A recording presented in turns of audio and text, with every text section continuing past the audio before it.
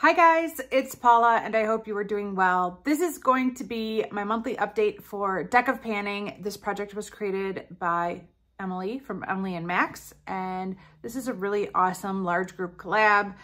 It's been going on all year. It actually started on January 20th and it'll be ending on December 20th for this year. Again, hopefully Emily will be bringing it back for next year. I do really love this project. It is super fun. I am currently working on 5 products and they're based on prompts that I pulled from my deck of cards. And I'm sure by now you know how the game is played, so I'm not going to go into it all over again. I don't have any new goals met for today, but I do have a little bit of progress to talk about. So that's what we're going to do. The first product that I've been working on in this project, I forgot to mark. Where's my nail polish? Hang on. Okay, take 2. The first product that I've been working on was for the 9 of Hearts, and the prompt for that was astrology sign. And I went with my Victoria's Secret body spray in Scorpio, and I have really good progress since the last update. I was up here last month and now I am down to here. So if you could see the kind of progress I was making from month to month for the previous 8 months of this project, and then where I'm at now, you can see there's quite a leap. There are a couple factors. One, this video is going up a little bit late, so it's been a little bit over a month. 2, in my advent calendar project pan, I went from working on 3 sample perfumes every month down to 2, and so I have 1 less sample perfume. And then for the last several months, I also had a perfume in my Labor of Love It project pan, and since that project ended, I've been using this more consistently. So I'm happy to report that I believe I am well on track to finish this by the end of this project, which is my ultimate goal.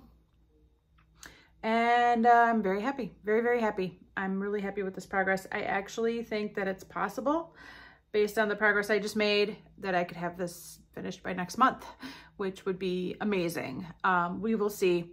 I am using this a ton now though, so maybe I'll get it done. We'll see. Very exciting progress though. The next prompt was for the 6 of Clubs, and that was a graveyard product. I have no words. This is a deluxe sample of a liquid lipstick from the Balm in Meet Matte Hues Committed. This has been in a project before, as the prompt graveyard would suggest, and it's in this project now, and I'm happy if I can reach for this once a month. Like, that's literally the only use I get out of this. It's a beautiful shade. I love this shade. I don't know. I just don't reach for it. It's getting empty. I should just do it, but I don't do it. Maybe I'll finish it this year. Maybe it won't. I don't know. I would love to get that out of my liquid lipstick inventory by the end of the year. We'll see. If it's still here in January, it is definitely going in my 2023 Project Pan Roast. That's for sure. If it's not already been in there, it might already be in my Project Pan Roast from last year. I don't know. All right. The next prompt was for the 5 of Clubs, and the prompt for that was multi-purpose. I ended up going with this NYX Ultra Pearl Mania. Oh my gosh, I got it right. Pigment, loose pigment in Nude Pearl. I like this as an eyeshadow. I also like this as a face highlight. And I set the goal of using this 25 times. I haven't been reaching for this a ton. I'm very, very, very, very close to finishing a highlighter that I've been working on for like 3 years. That update will be coming up in the next update after this one. So I am only at 7 uses with this, which might be where I was at last month. I'm not sure. I don't know if I mentioned this either, but what I have done is taken some of the product that was in this container and put it in this container. And I tried not to get too much, but I went a little ham.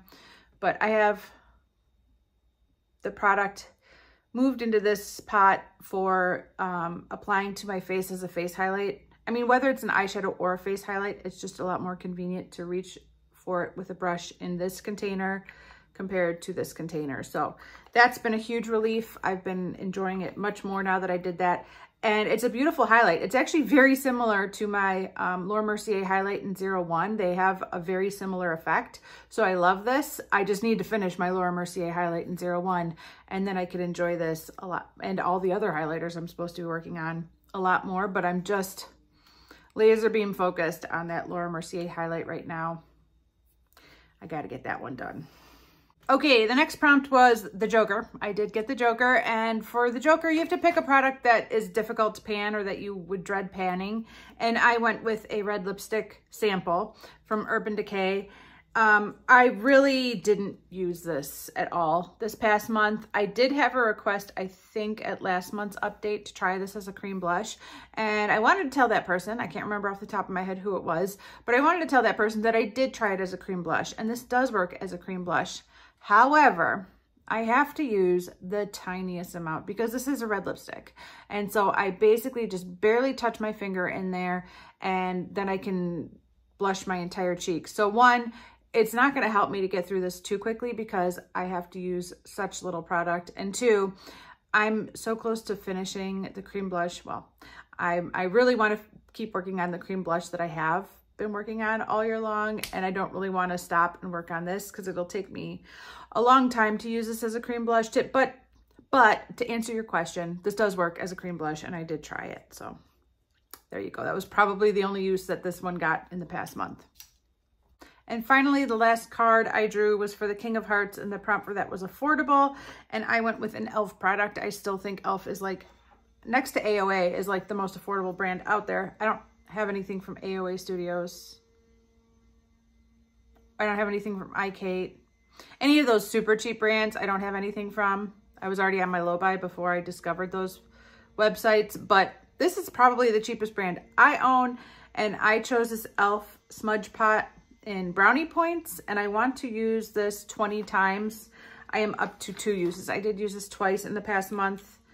I did add some Duraline to make it go on a little bit more smoothly. This is great for a super smoky fall eye. This is not a light brown. This is a deep brown. It's actually deeper on my eyes than it looks in this pan. It looks like a pretty like coppery penny shade in this pan, but it's actually darker than that on my eyes. I still like it very much, but yeah, I need to use this 18 more times before it rolls out of this project.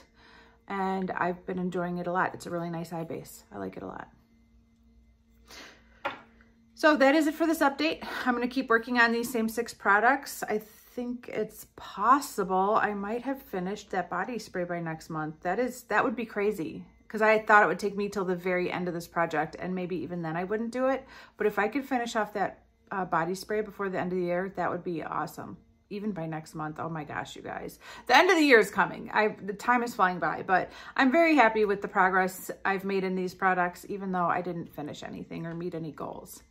But that is going to be it for this update. Thank you so much for watching. I really do appreciate it, and I will see you in the next one. Bye.